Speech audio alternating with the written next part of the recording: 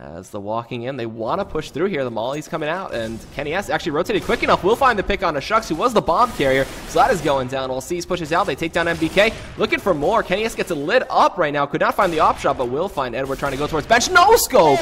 KennyS, hello. Looking for another. Can he get it? He's going to peek up towards apartments there. Finds the triple. MBK going to pick up 3 frags over there. Ooh, what? KennyS with the wall bang onto C. He's going to drop him with that AWP. Last man standing. Going to be Edward over here on catwalk.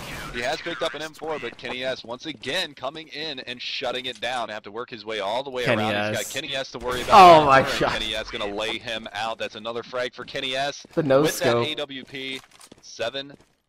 Pushing on in there, just trying to get the op shot. KennyS. Kenny hit it onto Zeus. He does. KennyS found Edward as well. Pushing out a Palace, flashing over. He's going to know the man is in Tetris. Finds the triple, looking for the quad. Guardian in the meantime takes out MBK. Kenny win the 1v2 battle. Smith does have the auto sniper while KennyS backs off the connector and gives up his position. The 40 bomb could be real here from KennyS, if anything. But Guardian, he's going to try to make this round work for his team. He can go pick up the bomb.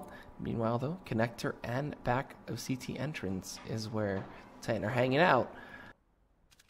He knows that KennyS kind of retreated off. Or actually, excuse me, that's Smith's. That's at CT. KennyS is playing a connector back.